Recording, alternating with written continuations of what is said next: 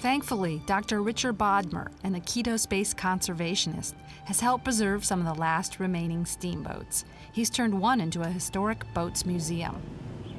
This is an Iapur. Iapur was built in Hamburg, Germany in 1906.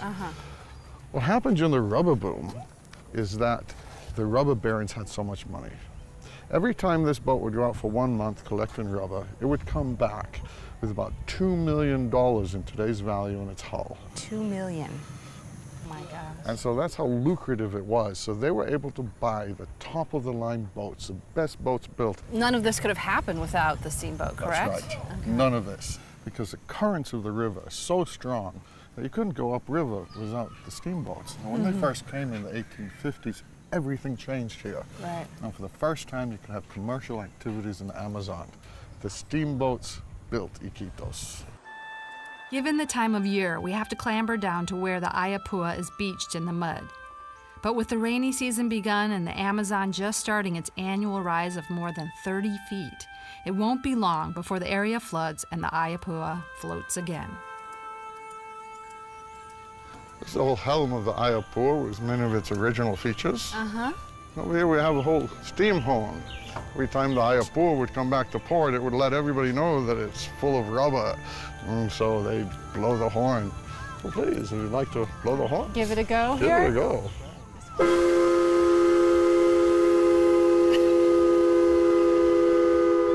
a nice sound.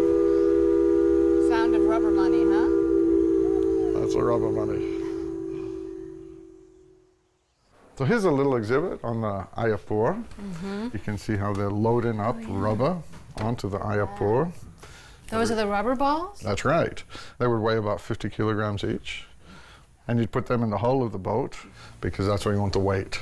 It's much fancier than I expected. It's a working boat, right? I expected it to be a little bit more, I don't know, austere or something. Yeah, it has been restored a little bit, and this would have been the area actually where they would have kept the wood for the boiler. That's why in the Amazon you find that towns are very evenly spaced. And those towns are evenly spaced because that was a collection point for the timber. Like getting their gas tanks refilled. That's right. So this whole room would have been filled with timber in order to make it to the next point. Can't run out. That's right. If you run out, that's what you call running out of steam. Yeah. There you have it. Yeah. Lots of working boats ferried rubber to Iquitos and the world beyond.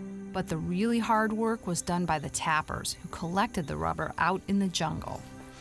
Here we can also see the different utensils used by the rubber tappers. For example, how they cut the trees. Here we have a few small rubber balls.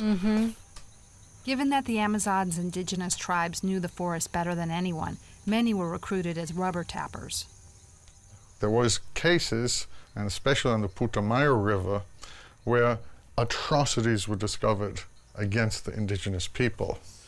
And it was on the Putumayo where you had the rubber baron Arana. Oh yes, I've heard about him. And there was a Canadian traveler, Hardenberg, who went down the Putumayo. He discovered the employees of Arana were mistreating indigenous people. And there you can see a photograph of indigenous people in shackles when they enslaved them. And he reported whippings and actually burning people alive and killing people. Did it change anything? Peruvians investigated, and the British investigated because the company was registered on the British stock market. When they investigated, they had a court case in London. The result of the court case was Julio Rana was found guilty, but he was only fined 1 penny. Justice not served, then.